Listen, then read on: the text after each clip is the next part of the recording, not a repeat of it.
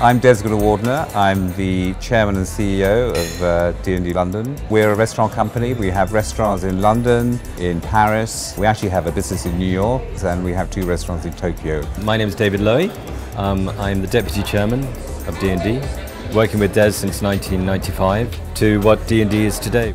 I think the important point about our restaurants is we are not going out with a concept, saying, look, here's a concept, which buildings can we put it in? The way that the process works around a D&D is when we get a project, let's say the German Gymnasium, let's take that as an example. We weren't going out before we found that building to open a German restaurant, but the building was there. So we love the buildings, and their locations are amazing because they've got a great view. And so even with Hudson Yards, we've got an idea in our heads.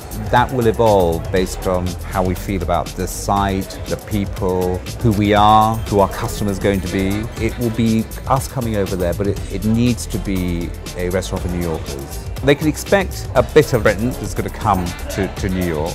We've got some Middle Eastern influences, Asian influences. We're planning 3 very distinct areas which will be busy different times of the day. It has a life starting from early morning for breakfast, right through to mid-morning coffees, for lunch, early evening drinks after work, and then into dinner. In the bar scene, you're going to see some of the stuff that we're doing over here in cocktails. We know there's a great cocktail scene in New York. And I think it's going to be so exciting for us to be part of that.